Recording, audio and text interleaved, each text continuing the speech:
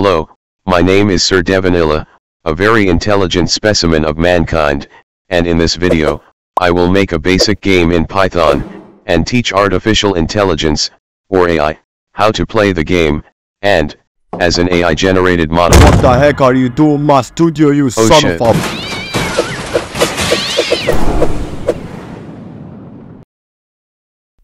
a...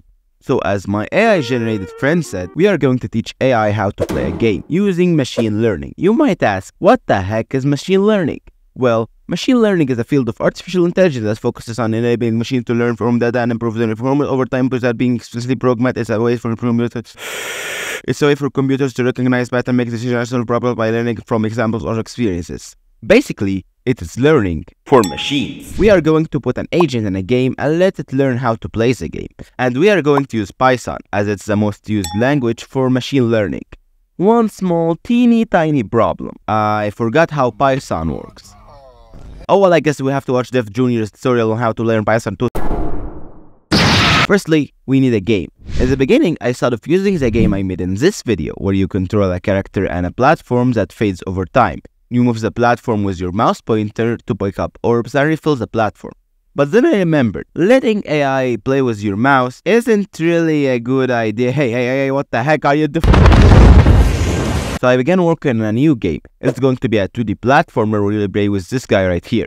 I called him Hamid. Hamid is a bug inside of a tree. He's on a platform that is held by glue, and that glue fades away over time.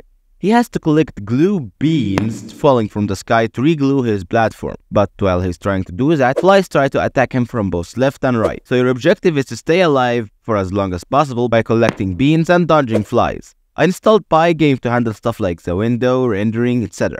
And then went to Photoshop and made these assets for my game and export them in the game folder. I made the entities, player, and platform using something called object-oriented. You can learn what that is in this video. I began working on that game's tick function. It's a function that runs technically everything in the game.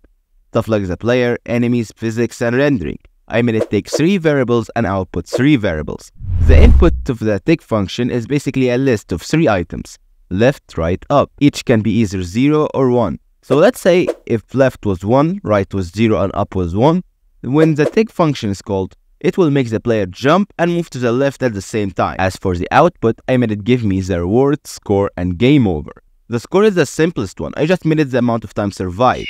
The reward is the thing that tells the AI if we are doing good or bad. I made it decrease when we miss a bean, and increase when we dodge a fly or pick up a bean. Game over is a boolean that determines if in this frame the player died. This will make the AI reset the game and begin to play all over again. And then, to test the game, I made a script that will run the game every frame, take the input from my keyboard, and run the tick function using that input. And as you can see, the game is well, that's not very nice. Alright, the game is working fine. Time to work on the AI.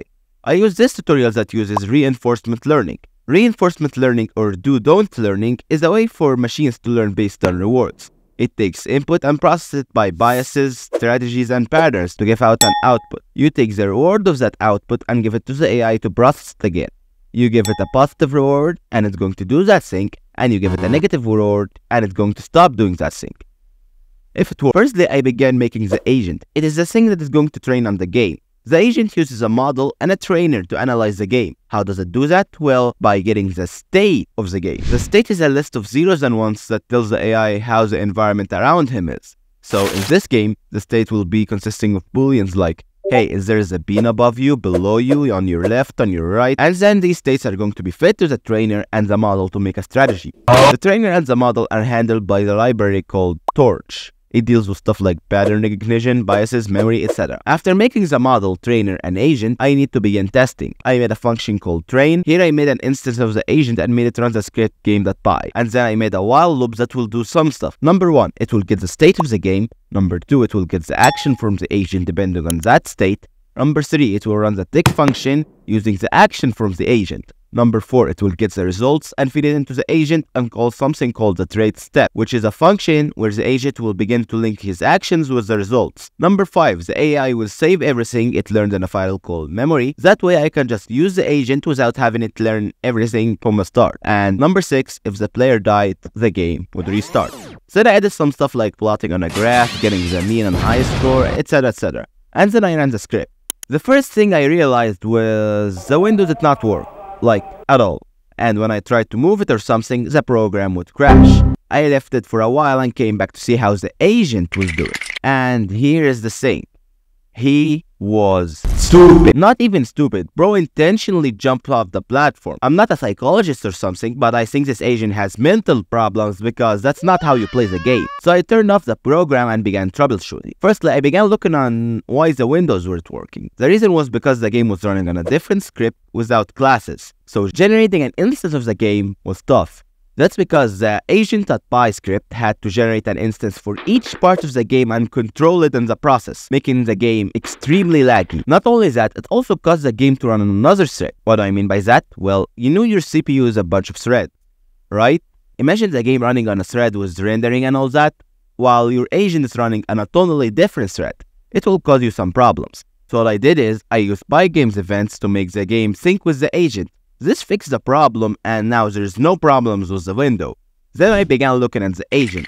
For some reason, the agent's learning process was either extremely slow or there is no process at all. My hypothesis was that because my agent was using the time survived as a score, it was limiting his potential because the reward system is wanky with values having no sense of what's more important than the other. And there are other problems with the code that limits the agent from actually learning. So I began fixing it. Firstly, I made the agent score into a sum of the enemies dodged and beans eaten, because logically, the more enemies you dodge and more beans you eat, the longer you will survive. And then for the reward system, I organized it based on importance. So if you die, you'll lose a lot of points. If you get hit or fall off of a platform, you'll lose less points, etc. Making the agent prefer dodging enemies and then eating beans. Then I had an idea. Instead of just letting the AI learn on its own, how about it making it use human data to train? So I made a switch in the program that will let me control the AI and making it record everything and learn from me. Then I began playing around with the model, increasing the memory and learning rate, and then I ran the program and played in human learning mode for some time, then let the agent do its thing and went to sleep. Okay, so it's been 8 hours. It's still night time. I think the AI should have learned enough by now. Let's just try it. Hopefully we see some good results.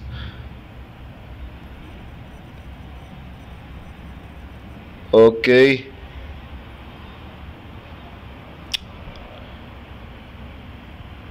You damn bitch.